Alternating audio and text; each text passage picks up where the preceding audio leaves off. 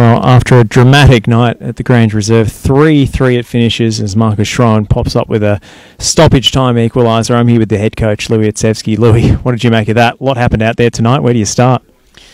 Yeah, well, look, it's obviously we got off to a good start. Bally's got a cracker goal. Then we conceded again,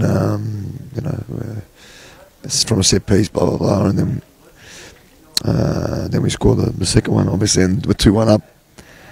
From our set piece when Dino scores, and we come in half time and we speak about a couple of things, about improving a couple of things that we need to improve on and maintain a few things, and then we come out, we concede a goal again 2 minutes in, and then 3-2, went 3-2 down for a good chunk of the second half, and we're trying to scratch and fight, etc. But conceding goals is hurting us at the moment.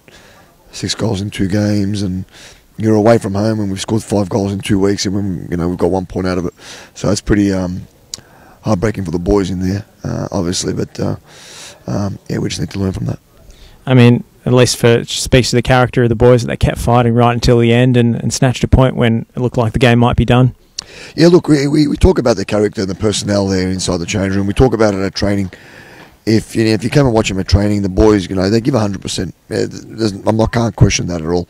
Their effort, their intent, their application, their movement is always there at training.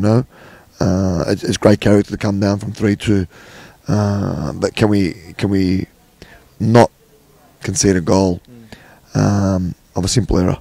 That's what we need to work on. That's the area of the game that the last few weeks that we've struggled on. But look, we have to go back to the drawing board on Monday training and improve that.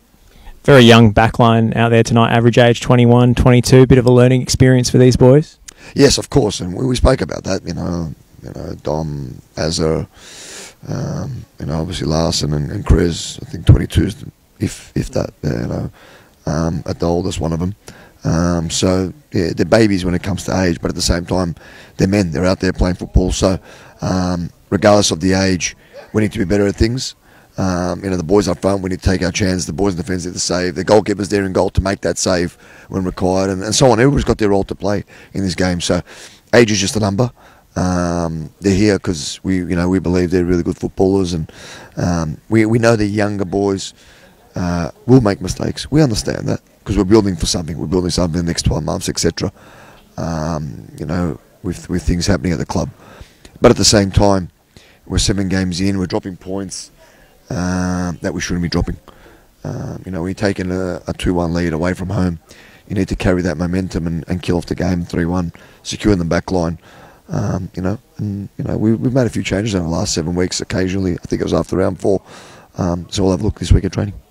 And stepping back from the league fixtures for a moment, but we've got Australia Cup action coming up next Thursday night. City Vista, nominal home game, but at Jenna Steele Stadium still getting resurfaced. So Dandenong City, if we rewind back to 2019, that was a pretty memorable cup tie with, was it Alex Tanevsky scoring the hat-trick? Nice to come up against Dandy City again.